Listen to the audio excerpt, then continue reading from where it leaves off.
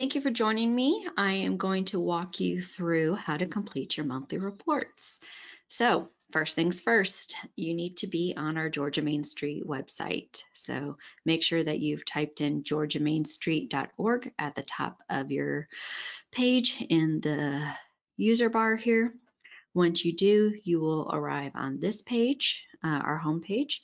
Up in the top right-hand corner, you'll see something that says monthly reporting. That's what you're going to do to submit your monthly reports. You're going to click on that, and it will take you to our monthly reporting section. So you do not need a special access code. You do not need a user ID or a password. This report is designed so that anyone can access it and just start plugging and playing with their information. So first things first, you're going to scroll down here and put in your community. For practice purposes, I'm just going to select Ackworth. Your designation level. If you are a startup community working through the process of becoming a Main Street designated community, that's where you would fall. And then everybody else should know their current designation. I'm going to select a GEMS because that's what Ackworth is. Month of report. And so we're always reporting a month behind. So January's report's due by the end of February. February's report's due by the last day of March. March's report is due by the last day of April. So the month of the report is the report month that you're actually reporting on, not the month that we're in. So right now, today is February 14th. Happy Valentine's Day. We are going to select January because that's the month we're reporting on. Region, you would select this. If you don't know which region your community falls in, please reach out to our team. You'll see our email address right up here at the top of the screen, mainstreet@dca.ga.gov, for any information on here that you have that may be hard to understand, or if you're a little confused, that's where you're going to reach out to. But again, for demonstration purposes, I know that we're in region 3, so I'm going to select that. I don't know the population off the top of my head for Ackworth. I should, but I don't. I'm just going to select 10 to 20. And then you're going to plug in the person reporting. This is the name of the person who's actually completing the report. So you can see I've put in my name, Jessica Reynolds. And then this next section is important. You will get a copy of everything listed here. So the important thing to know is where you want that copy to go. And that's why we say, I would like a copy of this completed report emailed to, because sometimes that's different. If you're a staff member and you want to make sure it goes to the director or to your economic development director or to your city manager, wherever you want that copy to go to, that's the email address you're going to put in here. And that's the person who will receive a copy of this report. Now, if you're me and I'm filling this out and I want to get a copy of this for myself, then I would put my personal email address in here. Again, it just depends on what is best for you and your program. If you have completed our monthly reporting before and previously, you will notice that this next section is different. So one of the things we are doing is trying to ascertain how much is being invested into actually operating the Main Street program in your community month by month. And what I mean by operating, I'm talking about operational expenses. So this would be how much money is going towards staff salaries, benefits, office space, technology, travel, training, anything that it takes to actually operationally support your program from month to month. And the reason I want you to look at this holistically is because I know that in some communities, Main Street programs have their own budget and their own line items, but in other ones, they may be part of a bigger budget.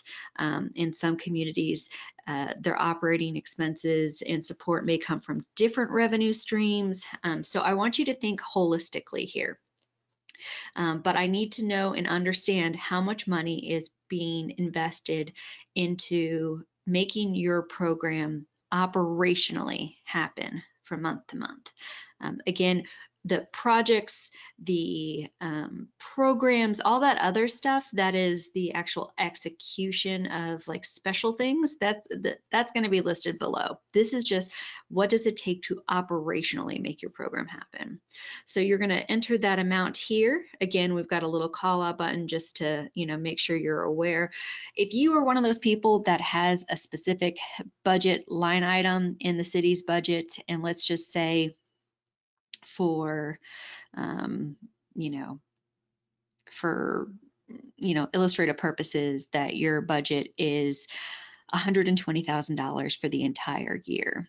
Now, realistically, you could break that down and say that $10,000 a month is going to operating your program. If you're going to spend that entire amount, then that's fine. But again, we're trying to make sure we're capturing that. So if I know that I have a $120,000 budget, the city spends it down to 100% of that every single year, then I would put $10,000 right here. And again, always kind of watch the zeros and the commas. There isn't a comma that's going to show up here. Some of the best things you can do to make sure that you don't accidentally put in too many zeros is to use a number, copy and paste it, and then put it in here, and that way you're not typing it in, again, to make sure that you're not missing something. Or you could do what I've done here, which is I always kind of count over 1, 2, 3 and do a little click, so that way you can see this little line is showing up to where you would insert a comma. It's not going to keep one if you put it in there, but at least it lets me know that, yes, I've got the right amount of zeros here. So for some communities, this number of how much is happening and being invested in your program operationally may change from month to month. For other people, it may be stagnant. That's okay. Again, we're trying to get a better idea of how much money is being invested into operating your program, with these things being considered. Again, travel, training, office space, salary, benefits, that sort of thing.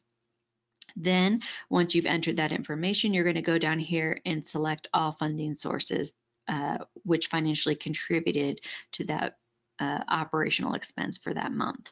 So for example, if you are a downtown development authority and you have building rentals and that goes into supporting staff, you may select building rentals. If you are 100% city funded, then you're just going to select city's general funds. If you have a membership program that helps to support that, you may check that. If you're a business improvement district and have funding coming in that helps support staff and operations, again, you may select that. There isn't a right answer here. There's just a right answer for you. So some communities may only select one box. Other ones may have a combination of boxes. Again, it just depends on your program. And again, we're looking at the holistic picture of all revenue streams that are coming in to financially support your operations. Next, we're going to move on to events and volunteers. This will be different, again, for those who are familiar with the process. We have changed this up. So first question, and I will say that there's a lot of conditional logic from this point on. And what that means is that what pops up and what shows up will be different depending on the answers you select. So if I select yes, there's going to be a series of follow-up questions. And if I select no, that means I just move on to the next section. And we did this intentionally because what I'm trying to do is help you guys move through this process as quickly as possible, as efficiently as possible, while still making sure we capture the information that we need. So if you said that there were events happening in your downtown during this reporting period, you will select yes, and then you will see a series of questions that follow through with that. If you say no, then again, you would just move on to the next section called job creation. But for demonstrative purposes, we're going to go with yes. Were any of these events funded through or by the Main Street program? Again, this could be sponsorships, general funds, hotel, motel, but was the Main Street financially invested in events? If you say yes, then again, we have a follow-up question, and that is, what is the total cumulative expenditures for these events? And so the way I'm looking at this is, if I'm a Main Street manager, we host our annual Taste of Acworth event, and I know that I bring in $6,000 worth of sponsorship, and then we put a little bit of our own money into it. And so I will look at, I have my budget and I know that I spent $6,500.30. I would put that number in. Again, we want to see how much money the program itself is investing. I'm not worried about events that are happening outside of Main Street. I'm not worried about events that are just happening within the district. Again, I'm only looking at it through through the lens of Main Street specifically. If you were to select up here that none of these, that there were no events that were funded through or by Main Street, again, you would select no, and you would just move on to the next question.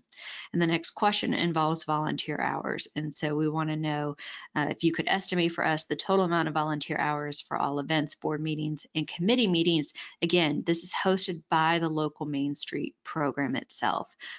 So if you have board members coming to, again, or anybody really, board members, volunteers showing up at committee meetings, showing up at a board meeting, if you have volunteers showing up at an event that the Main Street program has hosted and executed, they can all be counted here.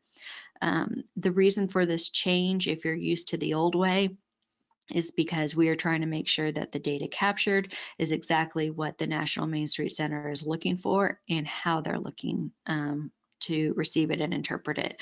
So that's where the change is coming from. Now, I know for some of our programs who have been reporting and doing this for a while, this is going to seem very different than what you've done before.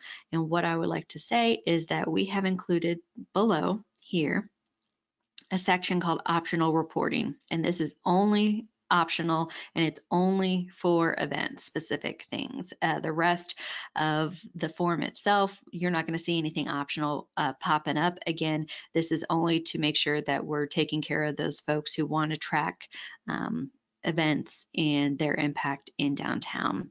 Again, this information right here is not required by the National Main Street Center, so we're not requiring you to report it to us, but any information that you do report to us in this section will be given back to you as part of that community impact summary.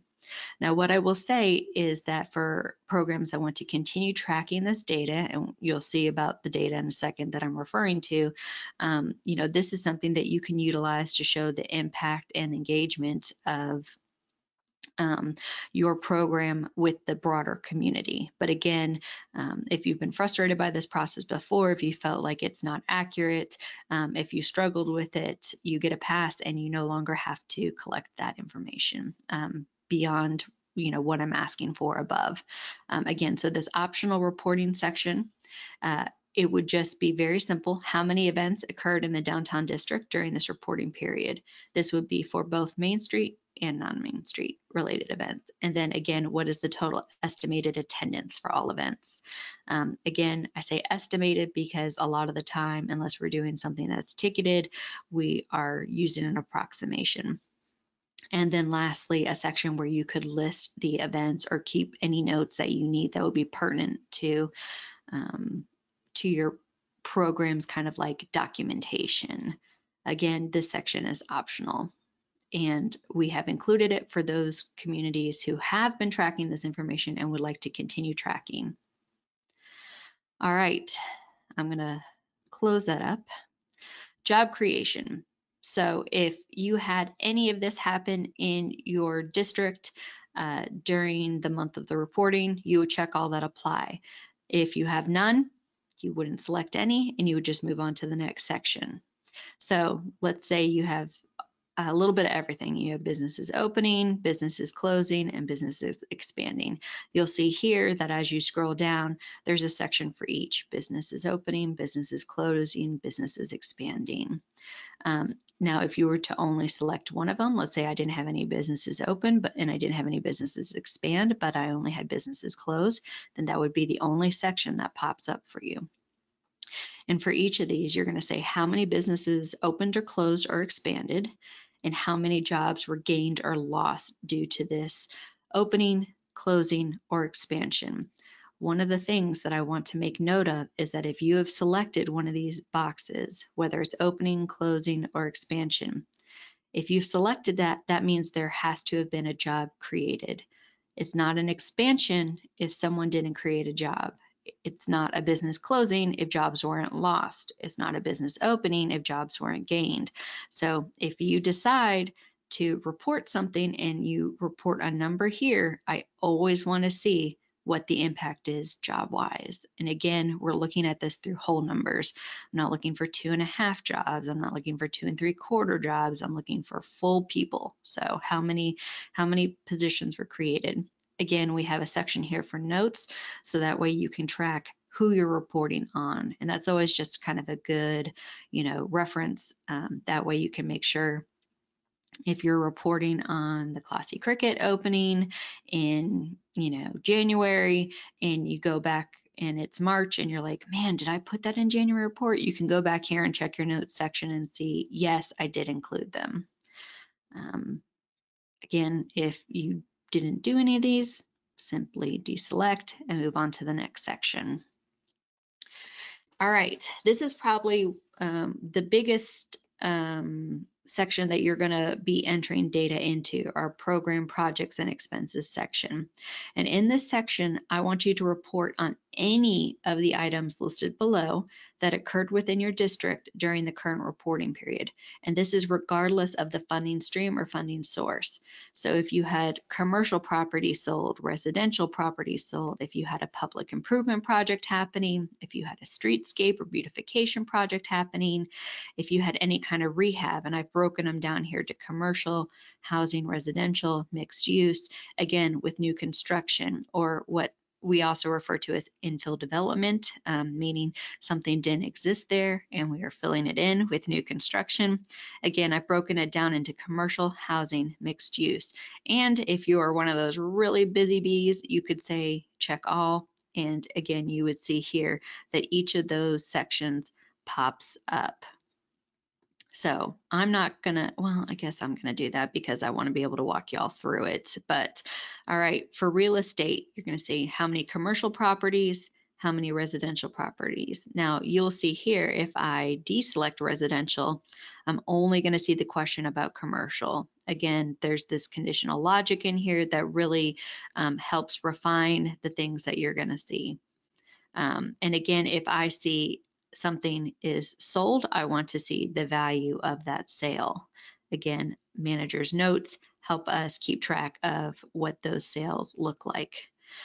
For public improvement projects, streetscape or beautification projects, if you select either of these, all or both of this section will populate for either of those. And the reason I did that is a lot of times people get confused and want to track these two things in different areas. I want to make sure we're all ending up in the same place, the correct place. So I have broken them out above.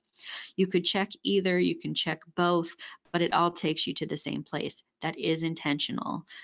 Again, that is purposeful. I want to make sure that the information is going to the correct place. So here you're going to list how many of those projects happened, whether it's buying banners, whether that's a streetscape project, maybe it's benches, maybe it's sidewalk repairs, anything like that. How many of these projects have happened? And again, I'm looking at it holistically. If you had 14 banners, but you made one purchase, I don't need you to say that it's 14 projects. It's one project. You just had 14 banners purchased. And then so looking then next is what is the total investment? And then here's your manager note section. Again, it's always good to keep these notes down here. It helps you track on, what you have included in previous reports. So I'm going to deselect these, but again, you'll see here, I deselect those, they disappear, but if I select one or just the other, the same section pops up. Again, that is intentional. All right, let's go down to building rehabilitation. Now we have broken these out into commercial, housing or residential, and mixed use. And again, that is intentional because we know that there's different things to be considered with each of them. If you're just doing commercial, again, you're going to see how many rehabs were created or how many commercial buildings were rehabbed and what was the total investment in these projects. And again, your notes. Now, again, the important thing to keep in mind is that I want you to be tracking the impact even if that money is not coming from the Main Street program, the Downtown Development Authority, or the city. Any rehabilitation project, so it means somebody is fixing up their building, whether that's inside or outside, all the floors, some of the floors, if there is money being invested into someone fixing up their building, I want to see it tracked here. Again, we would see how many projects were completed. We only want to report on something after it's completed, and what was the total investment. And again, keeping track, whether it's the address or the name of the business, that's always wise. If it's housing, again, we're going to see how many residential rehabs were completed and what was the total investment in these projects. One of the things to note is that if you select actually, let me see. Yep. You select two, we're going to look at that total investment for both of them. So let's say you had, 2 residential units completed, and then what was the investment for both of them? Okay. And then mixed use, how many mixed use? What was the total investment? Again, if there is a number you're reporting, we want to see an investment going with it. Those two need to be tied together. And then I'm going to deselect that. And then lastly, we're going to focus on new construction. So if you have new construction that is commercial, how many of those commercial buildings are created and what was the investment? Again, if we're reporting one, we're reporting the other. So if there's a number being reported, there should be a financial investment tied to that. Again, if you were to do it and not tie in a financial investment and report that, we will not count it on your economic impact summary report at the end of the year, because again, there needs to be a financial investment tied with every single thing reported up here. And then you can make notes as to what the commercial property created was. If you have housing or residential, again, how many of those units were created, what was the total investment, and then lastly, mixed use, how many new projects, and the total investment. You can either type this in, use this little guide, click up and down, and then again, make a note here. All right. Remember, you will see as many as you select, and all of them are conditional. So that means if it pops up, you need to plug something in. Once you're done with that section, honestly, you're done with the biggest part of the whole entire report. You move on. Did you have any new Main Street staff? Yes or no? Again, conditional logic will pop up. If you are a Main Street manager and you hired part-time staff, again, we want to say yes. We want to see if they're full-time, part-time. We want to see their name and role and their contact information. Again, that's so we can loop them in on messages that we send out from our office, or if we want to subscribe them to newsletters. And then if you are a new manager, would you like to receive information about the Georgia Downtown Association? That is a sister organization that works to support downtowns across the state. If you select that, we will pass on your contact information to them and you will receive additional correspondence from them directly. Lastly, did you release any staff? And what was their name, what was their role, their contact information, again, so we can make sure we remove them.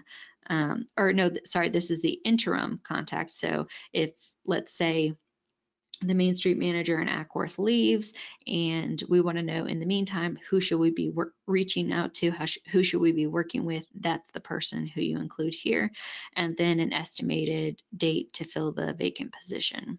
Again, if you're not hiring staff, if you're not releasing staff, it would be very simple. You just say no and move on. Let me make sure I've done everything. And then you would say submit. I'm going to sign this, saying yes, I certify that everything I have reported is accurate, and you're good to go. And your monthly report is submitted. Again, if you have any questions, please feel free to reach out to our team at mainstreet@dca.ga.gov, and we'll be more than happy to help guide you through this process. Thank you.